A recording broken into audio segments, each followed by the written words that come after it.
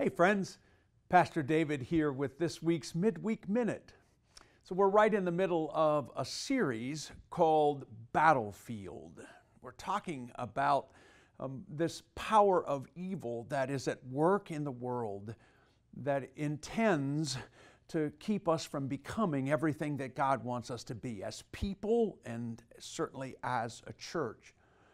We've done a couple of weeks on this now. In the first week, we talked about enemy identification, that before you really engage in a battle of any kind, you really need to be clear about who the enemy is, because once you are, then you're able to form the battle plan itself.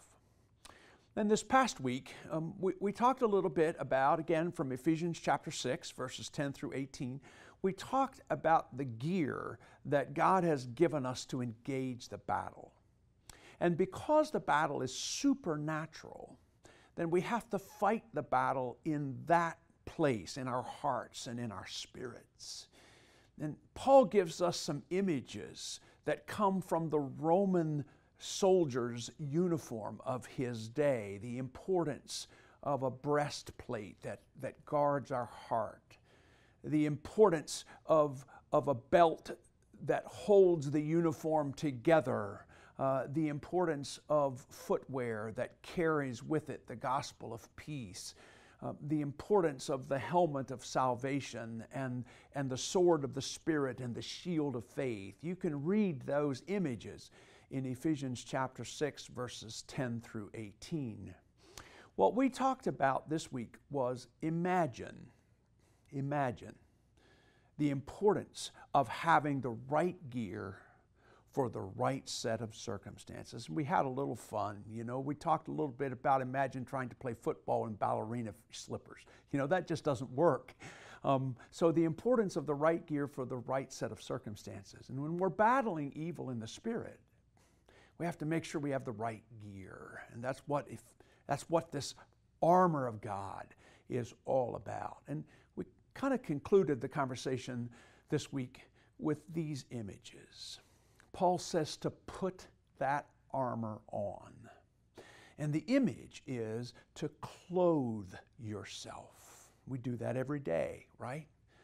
And my challenge to us was to think about that when we are clothing ourselves, when we put a shirt on that covers our chest. Jesus, guard my heart today.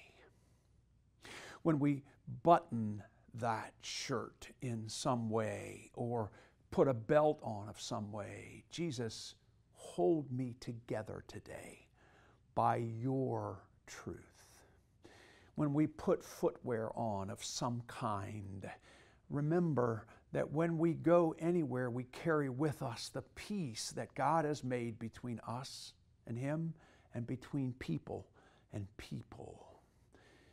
When we comb our hair, remind me of setting my mind on you. Help me fix my eyes on you. It's cold, so if a vest on today, protect me, Jesus. Just like that shield of faith protects the soldier, protect me today from the negativity that comes my way.